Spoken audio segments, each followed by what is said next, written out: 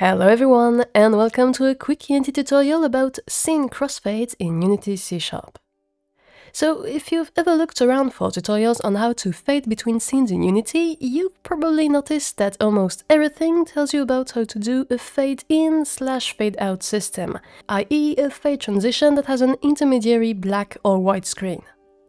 On the other hand, there's virtually nothing about an actual crossfade, where the two images get blended like this.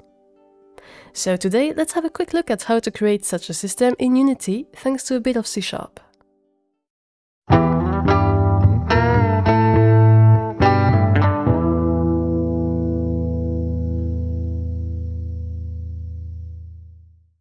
To implement our scene crossfade feature, we will rely on two main tools, the multi-scene workflow and the rendering of the active camera as an image.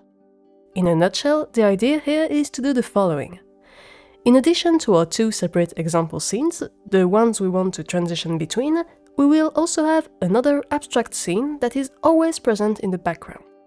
This scene will simply consist in a canvas-based UI and a script to load up our various scenes using Unity's scene management package.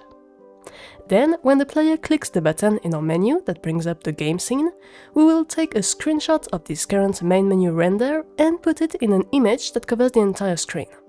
This image will be in the shared canvas UI of our abstract scene. Then we will unload the menu scene and load up the game scene asynchronously in the background. And finally, when everything is ready, we will have the opacity of the full screen image transition down from 1 to 0 to reveal our new scene. This way, the players will be under the impression that the main menu crossfades into the new game scene. I do have to point out, however, that this technique will only feel right if the first scene we exit from, for example here the menu, is a still image, or something close to a still image. Otherwise, the players will see that we suddenly freeze the frame, and they will notice the transition. It's not bad per se, but it's worth keeping in mind if you plan on having some idle animation in your menu, for example. The multi-scene organization is fairly easy to set up in Unity. First, let's take care of our abstract shared scene. I'll rename our current sample scene to something like core and empty it completely. Then I'll create a UI inside it and add a raw image to it. Remember that because we won't be using sprites but textures, we have to use a raw image instead of the usual image. Also, here, don't forget to bring the canvas to the front by setting its sort order value to the maximum, and then turn off the raycast target property of the image so it doesn't block the mouse clicks in all the scenes. After that, I'll add another empty object on which I'll add a new C# script called scene loader. We'll leave it clean for now and finish up preparing our scenes. All we have to do is create two arbitrary simple scenes to test out our feature. To begin with, I'll just make one basic menu scene with a play button to load the game scene and a quit button to exit the play mode or close the application. And then I'll create another scene, the game scene, with a few random assets for the scenery and a UI button to exit back to the main menu. Okay, now that our assets are ready, let's go back to our scene loader script and handle the unloading and reloading of our scenes. For now, I won't burden myself with the crossfade, and I'll just implement the basic logic of switching between two scenes. I'm going to make a singleton instance of this class, since it's unique and global to our entire project, and this will make it easier to access from other scripts, and then I'll create a load scene function to have an easy way to trigger the switch. In here, I'll just check which scene I need to load and start its asynchronous load up, and then when it's done, I'll unload the other one. To avoid any trouble with the temporarily doubled audio listener, we can move it to our shared object in the core scene and remove it from the main cameras in the main menu and the game scenes. We should also remove the redundant event systems in our various scenes and only keep the one in core.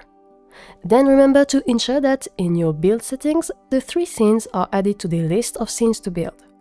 Otherwise, the scene manager won't be able to load and unload them. But now it's time to work on our crossfade, and first we have to capture this current image for our transition screen.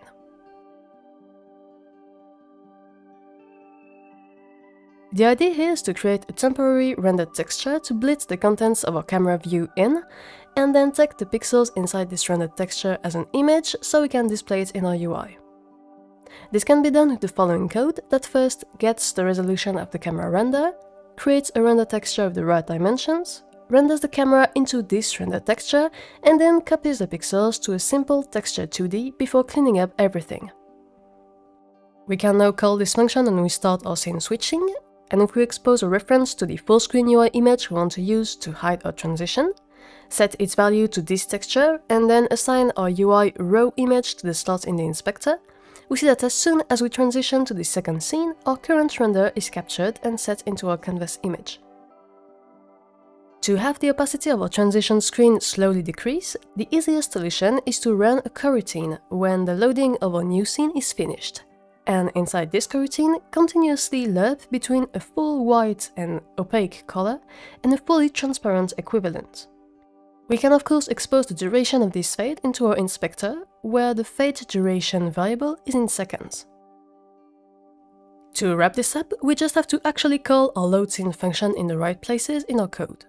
So first, we'll just quickly check whether we currently have a scene to capture, or else bypass the whole fading out thing, which allows us to call our load scene function at the very start when we first run our game. Be careful though, cause our setup requires that we always start the game from the call scene so that everything exists and is properly referenced. Then we can add some basic manager in our menu scene to give our two buttons the right callbacks, and similarly we can make a game manager for the game scene and its back to menu button. Now if we try this out, we see that we automatically load up the menu, and then we can easily switch between our two scenes with a nice crossfade. Of course, the cool thing with this crossfade feature is that we can quickly modify it to create other scene transition effects, such as a side push, to which we can even add stylish ease-in and ease-out twists. But anyway, that's it for today. I hope you enjoyed this quick tutorial and that you learned a few things to crossfade between your Unity scenes. If you did, feel free to like the video and subscribe to the channel. And of course, if you have other ideas of Unity tricks that you'd like to learn, don't hesitate to leave a comment. As always, thanks a lot for watching, and I'll see you soon for more videos on coding and games.